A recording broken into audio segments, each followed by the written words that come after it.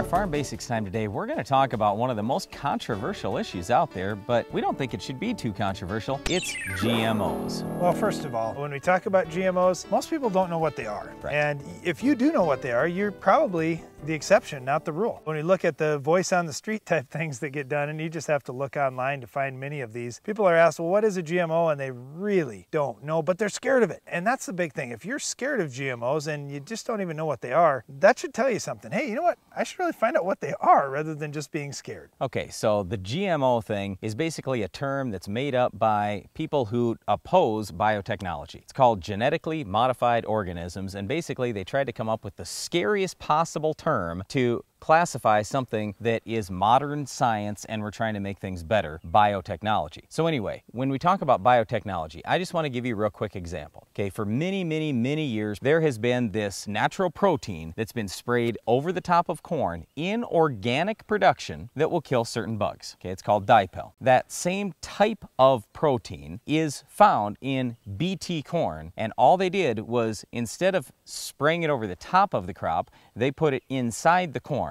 It's a protein that humans and livestock can digest just fine, no problem. It's just a certain type of insect can't digest it, and so it kills it because it can't digest that protein. But it's a natural protein. It's used in organic production, but once they put it into the corn, all of a sudden, now we got a problem with it. It's basically the same stuff.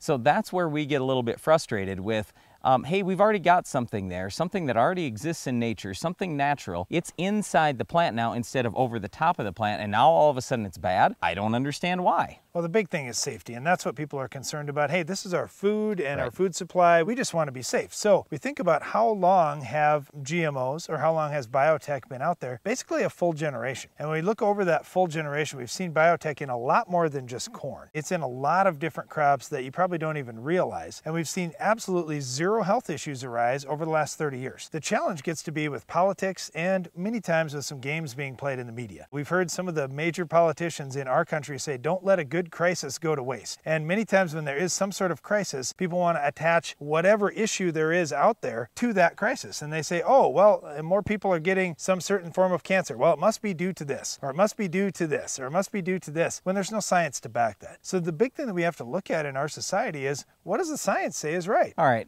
and if you don't like the science, let me just give you a little bit of anecdotal evidence. Okay, so Europe has never had biotechnology, and in the US, we have since basically day one. All right, so after 20, 25 years, whatever it's been now, wouldn't you think that if the biotech was so bad that here in the US, we'd be living far less time than the average person in Europe? Our livestock would be far smaller and a lot less productive. I mean, we'd see dramatic differences in that amount of time, but yet we're not seeing those differences, okay? And in all the testing that's been done with actual real science, they're showing no difference between the biotech versus the non-biotech when it comes right down to it. As long as we're using natural things, like I was just talking about, using one natural protein instead of the other proteins that are already in there, and we get control of the bug. And here's the other side of this whole thing. Because of biotechnology, and we've got a good, safe, natural protein in there to control bugs, guess what we don't have to spray? Some of the harmful products that did actually get used 20, 30 years ago, they're now off the market. They don't even need to be used today because we have biotechnology. And we do have some safer alternatives today, but we're spraying those far less because we've got the biotechnology. So there are so many good things that come with biotechnology. It allows farmers to produce a lot more food, produce it more safely.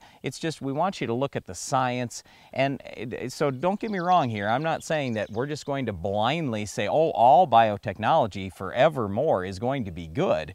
We always have to continue testing it, but as long as it's been thoroughly tested and we've got actual science to base our decisions on, then hey, if the science says go, we feel you should go. Hey, one last comment that I've got to make, and that's just about organic versus the not organic. I don't care what kind of food you buy, I really don't. It doesn't matter to me. You're going to make the right choice for your family and what you feel is safe for them. I don't think there's anything wrong with organic products, but I also don't think there's anything wrong with conventionally grown products either. So for me, we aren't taking a side on that issue. I don't think there is a side. It's agriculture, it's producing food for people. I think that's a good thing. So don't send us the letters, oh boy, you guys are against organic. We're not against that, but we're also not against biotech. We think both can be perfectly safe options for you. Well, either way you go, you're going to need to control our Weed of the Week somehow. We'll tell you how to do it on your farm coming up later in the show.